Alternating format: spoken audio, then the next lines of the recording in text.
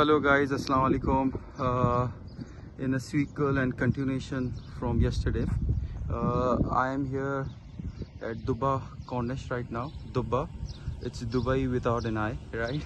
So it's easy if someone needs to search on Google itself. So assalamu alaikum, Eid Mubarak. It's the third day here in Saudi. You can see the streets are pretty empty here because it's around 1 p.m. In the afternoon. So just to recap,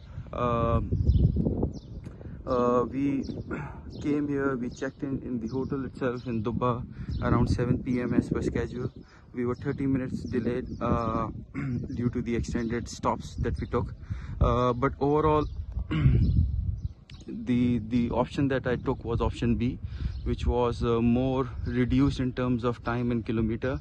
It was, you have mountains on your right and the left, and you know, like some sand dunes, and you know, like it's more of a you get the flavor of Rocky Mountains itself.